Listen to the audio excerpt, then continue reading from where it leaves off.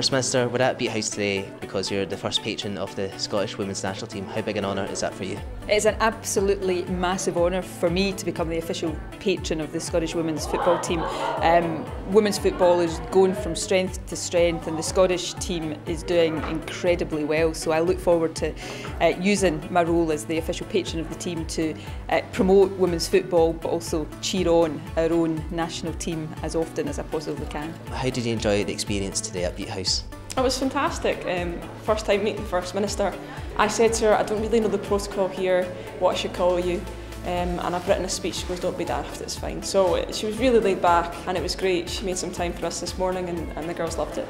The team are doing amazingly well. Their performances speak for themselves, and they, without tempting fate, look a really good prospect just now for qualification for the European Championships. So there's everything to be really excited about and really proud of, and I hope the whole country gets behind our women's football team as they continue to go from strength to strength in the months ahead but also in the years ahead.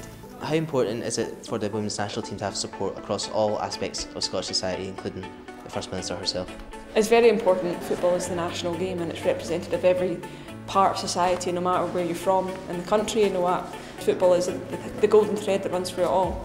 And I think what we show on the pitch is what Scotland's about. We show passion, we show desire, we show humbleness, but we show strength. And I think if we had more people coming and witnessing that, I can only do good for this country. The players in the team, I think each and every one of them individually is a role model for young women and girls right across the country. Women's sport is, really going from strength to strength, particularly football, and I think girls can look to these players and see what they are capable of achieving, and that's fantastic. And the fact that the next match is on International Women's Day really couldn't be more appropriate.